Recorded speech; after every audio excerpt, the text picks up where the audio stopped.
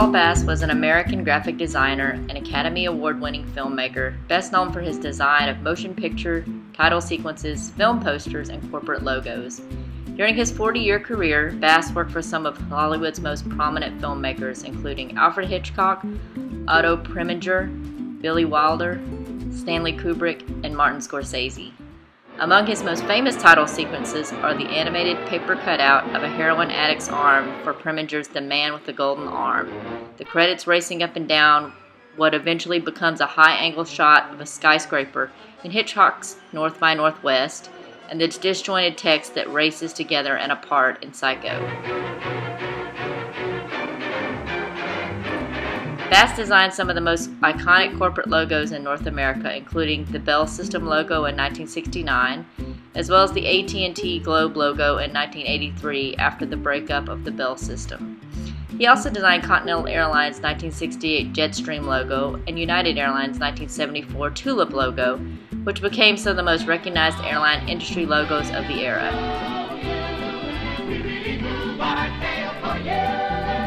Saul Bass was born on May 8, 1920 in the Bronx, New York, to Eastern European Jewish immigrant parents.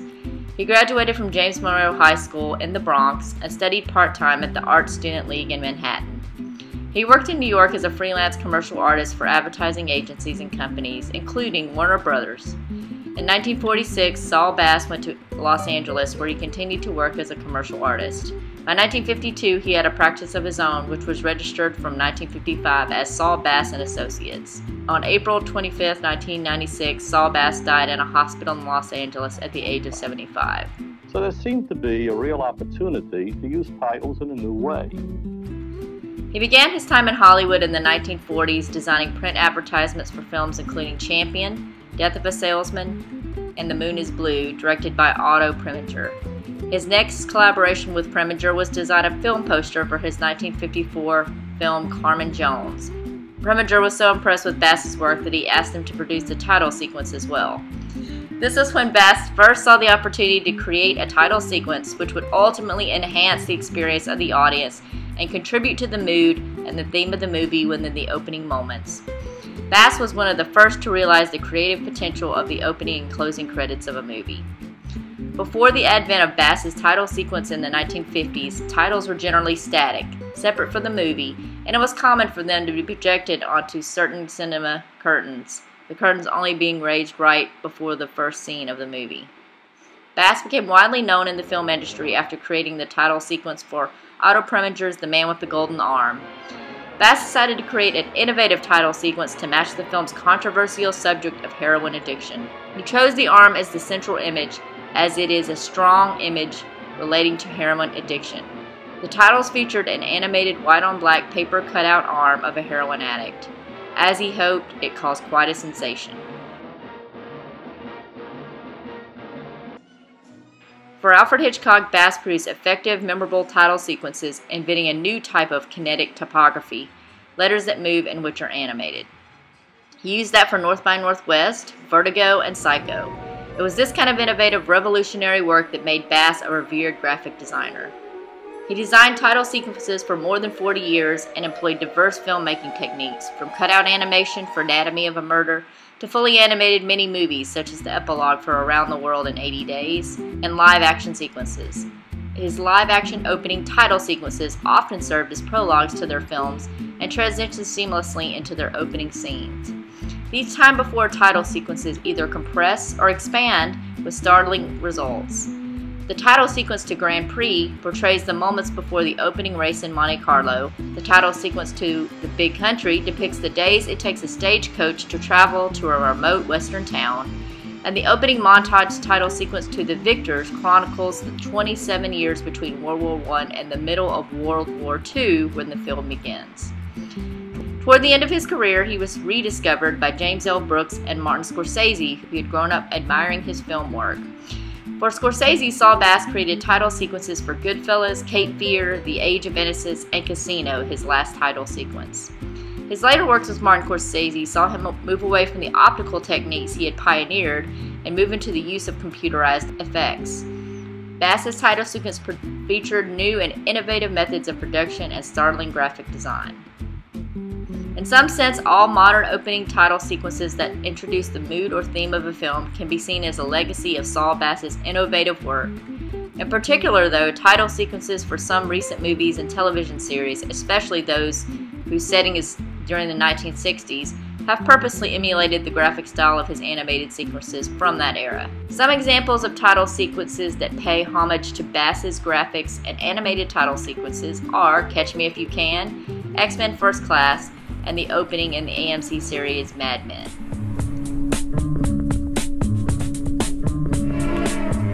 Saul Bass designed emblematic movie posters that transformed the visual of film advertising. Before Bass's seminal poster for The Man with the Golden Arm, movie posters were dominated by depictions of key scenes or characters from the film, often both juxtaposed with each other. Saul Bass's posters, however, typically developed simplified symbolic designs that visually communicated essential key elements of the film. For example, his poster for Man with the Golden Arm with a jagged arm and an off-kilter topography starkly communicates the protagonist's struggle with heroin addiction. Bass's iconic Vertigo poster with its stylized figures sucked down into the nucleus of a spiral vortex captures the anxiety and disorientation central to the film. His poster for Anatomy of a Murder, featuring the silhouette of a corpse jarringly dissected into 7 pieces, makes both a pun on the film's title and captures the moral ambiguities within which this courtroom drama is immersed. He created some of his best-known posters for films directed by Otto Preminger, Alfred Hitchcock, Billy Wilder, and Stanley Kubrick, among others.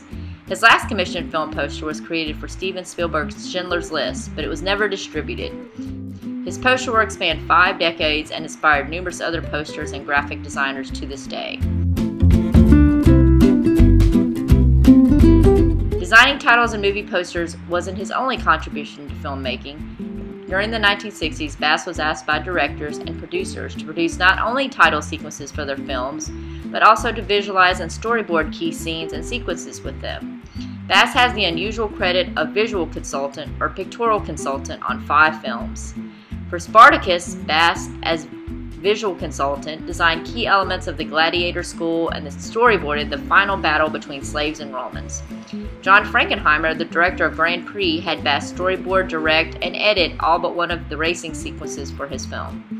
For West Side Story, Bass filmed the prologue, storyboarded the opening dance sequence, and created the ending title sequence. In 1964, Bass directed a short film entitled The Searching Eye during the 1964 New York World's Fair. He also directed a short documentary film called Why Man Creates, for which he won an Academy Award in 1968. Bass co-directed with his wife Elaine several other short films, 2 of which were nominated for Academy Awards: Notes on the Popular Arts in 1977 and The Solar Film in 1979, the latter for which Robert Redford was the executive producer.